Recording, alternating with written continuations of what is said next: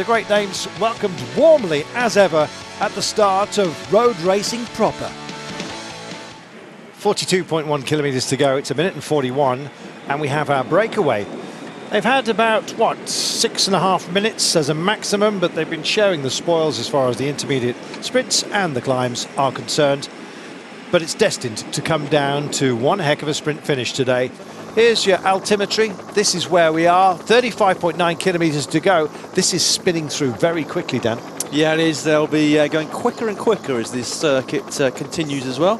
Told you it was dodgy, and we have had a bump or two. Riders still static and waiting. Nobody injured. It looks like it was a slow one, but Steph Clement is amongst those who've gone down. He's checking himself. His bike is being checked at the moment.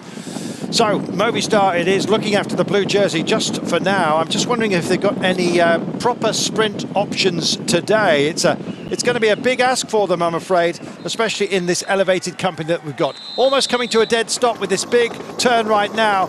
A lot to be dealt with in terms of street furniture, and they're giving it the due respect that it requires along the way. Only 11.9 to go, and it's a bit of a mess on the approach. It could get messy later as well as the speeds start to pick up. A little bit of a hiatus just for the time being, as you can see, courtesy of the road furniture. But all of a sudden, they're just looking at each other and strategizing, I think, on our final approach. Lamprey with an option. Sasha Modolo is their quick man, and the men in pink are here. Likewise, the Magpies, the MTN Quebecer. There they are, just looming large right now. And what a feast they can produce of sprinters. They've got Cholik will take an early turn. Edvald Bosenhagen, Tyler Farrar, and of course, Matt Harley-Goss.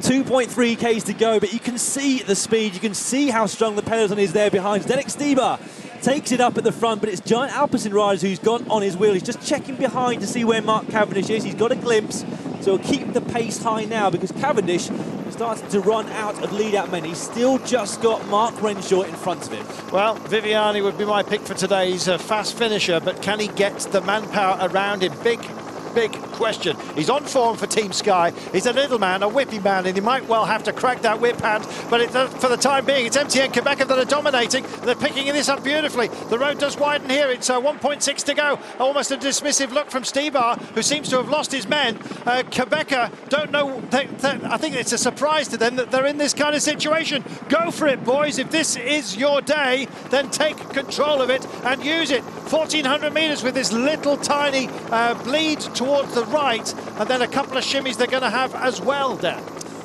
Oh, look, and Sagan gets himself into position. So is Mark Cavendish, as you can see. He's just bedded in at the moment behind the Katusha boys. They've taken the graphic away because we're further out than we thought, but this is the approach. Here we are, big charge. It's a long one as well. Oh, plenty of options, and poor Seth is looking very, very handy for Katusha here. They weave all over the place. It's Mark Renshaw leading out Mark Cavendish. The pair of them left now, and it's time to go, go, go. Edvald Bosenhagen is still holding on to it. Backgoss picks up. He's doing this for Tyler Farrar. Farrar looks, he looks again. So does Backgoss. He's holding on. We've got a man down in the pack from Sky. It's Viviani that's gone. So that'll cast them asunder. Oh, it's the Belgian champion that hits the front. Superb effort. Weaving all over the road. Debusschere's going to make it. Oh, he does so. What a performance that was from Lotto Soudal. They left it very, very late, but the Belgian tricolor hits the line first as others hit the deck here.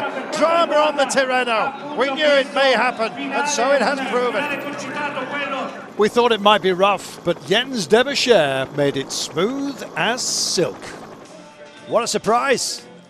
The only thing that's certain on the Tirreno Adriatico is uncertainty itself.